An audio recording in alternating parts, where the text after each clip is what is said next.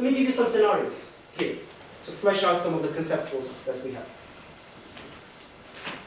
Tunisia, as I said, I think we're moving towards, again, this is all to be taken lightly, reform through participation. We've seen this opening that I was mentioning, a large number of actors, quite large in fact, it's good the larger the better. The value in this particular mode, as we've seen elsewhere, based on, again, combinations of regional experiences, is that it creates a self-balancing system over time, of course, and over experiences. By virtue of having a large number of actors, it balances itself. In Egypt, we have had a different process, which is more painful, more difficult. It's through transaction. We have this process between stronger actors, the military, obviously. And here, what you need to have is the social base of power to expand gradually. It takes time.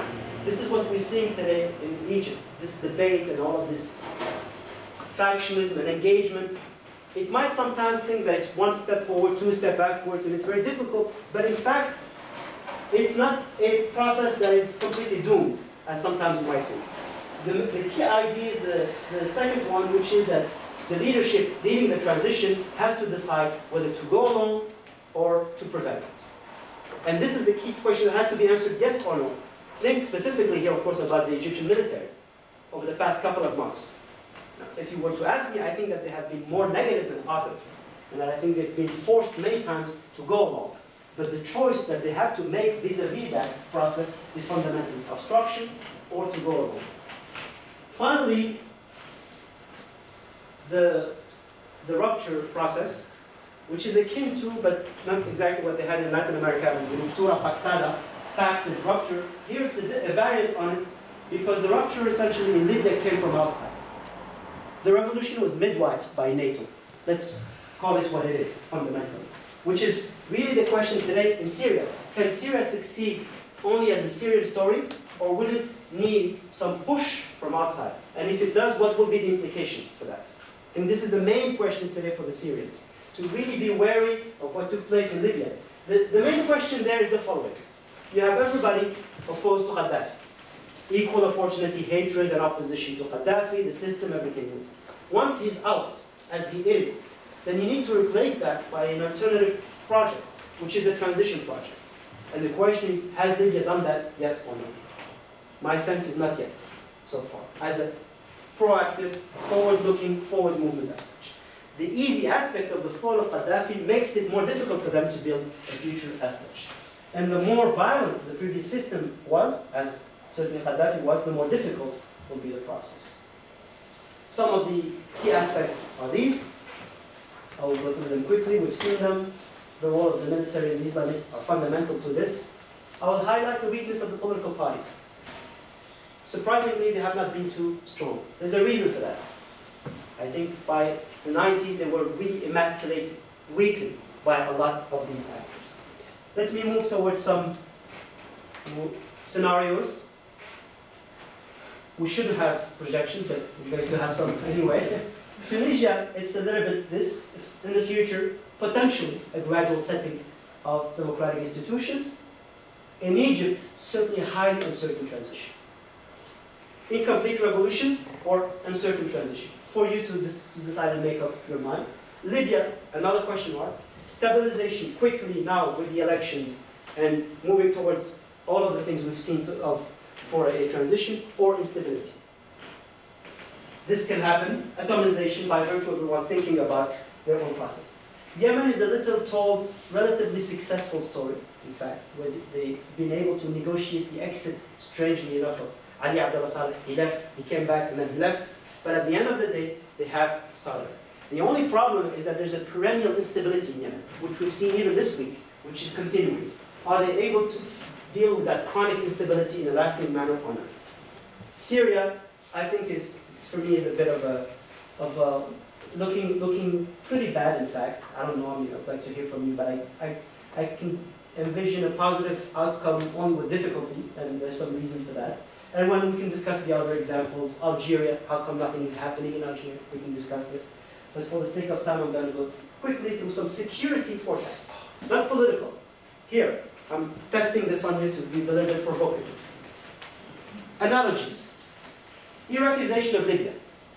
You can have insecurity, division, arms. Or you can have stability, as we see. Syria, paradoxically, can become Lebanonized, meaning that the Lebanon of the 70s and 80s, the insecurity, Beirut as one of the most dangerous places in the world, can paradoxically become what Syria is. Civil war, as we have seen it, interference, and so on. Egypt can become a form of Pakistan. You know, Pakistan is a bit of a democracy. They have elections regularly, takes place. But what the main story in Pakistan is the opposition between the Islamists, who are throughout this system, even within security officers, and the military. And think about all of the Zia al-Haq leader, and most recently Pervez Musharraf, and all of this tradition of leaders that have been able to direct the process. Finally, related, but not part of the Arab world, of course, is Mali being kind of impacted by this in a way that it becomes another, not Afghanistan as sometimes is mentioned because there's no front there, but more of a Somalia as such. So these are some security elements that I would like to highlight. Libya in particular is here because of this. Militias, the Tuareg rebellion, Al-Qaeda and Islamic Maghreb, which has been there before the revolution, of course, arms proliferations, and all kinds of drug trades. I'm going to skip those elements about insecurity for the sake of time. Just take a look at what Mali looks like today, by the way. It's already de facto divided. It's a de facto country. And this story is that half of it is about Mali itself and the Tuareg rebellion and desire for emancipation, but half of it is also about what came from Libya and the impact, by the way, let's not be naive about this. Because underneath the Tuareg area, for instance, is the Taudeni oil and gas basin. If you think about all of these geostrategic elements, they're there. This is a very oil-rich area. This is why you have all of this noise. It's not simply by virtue of that. Underneath that, there's a lot of developments that you should be aware of. Take a look at British, US positioning in and around Sudan, Chad, all of this region. There's a repositioning about oil, about strategy, about this. This is part of the real politics that we have to be aware of, mentioning this in relation to Syria, for instance. Yemen, I mentioned a minute ago, is also in the same system.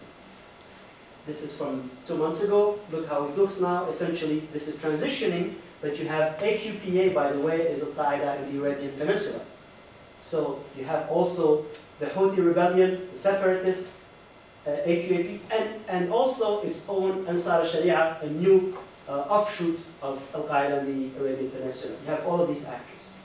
What does that come from is how it looks like this. The security outlook, and this is really something that we have to explain very carefully. It's not because of the Arab Spring. The Arab Spring is a positive event. I have this discussion all the time about policymakers.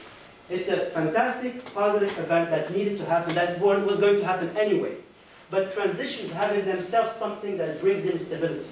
And when it does bring in stability, those that position themselves around that are those that have the ability to do that. Either major powers, take a look at some of the flags positioning themselves, or of course, non-state actors that can do that. The grammar of international relations element that I started with. So, it's not the e-revolutionaries that don't even have a political party that can do that so easily. It's those that are more equipped that can do that in relation to this. But ultimately, penultimate slide, I promise, this is what this is about. For me, the Arab Spring is about this line here, the yellow, the wall. The relationship to power that needs to change. Expectations, the look in the eye of this kid, about a military that should be representative, legitimate, part of the expression of the ethos of that society, and not something feared. And I think this wall is crumbling in relation to that. So that now we have essentially a sense of these elements that I would like to end with. First of all, the Arab Spring is no more than the latest episode of the post-colonial history of the area. It's the continuation, it's the most recent phenomenon. There's a lot of dysfunctioning patterns that we have to process, understand. Authoritarianism, all of these issues that we've covered. There's a number of drifts having to do with security that take place behaviorally, that are materializing. The external involvement is key, and we have to understand that properly without drifting into conspiracy theory, because it's a reality of it. There's a fluidity to the repositioning which is interesting. It can actually generate new interesting alliances, or it can actually delay the transition. And more importantly, transitions are unpredictable. We can desire for more democracy and opening, but it's a phase, as I said. In this phase, we have to understand it so that we can work better with it and hopefully generate more such democratically equipped citizenry. I thank you for your attention. You guys have been very patient. Thank you.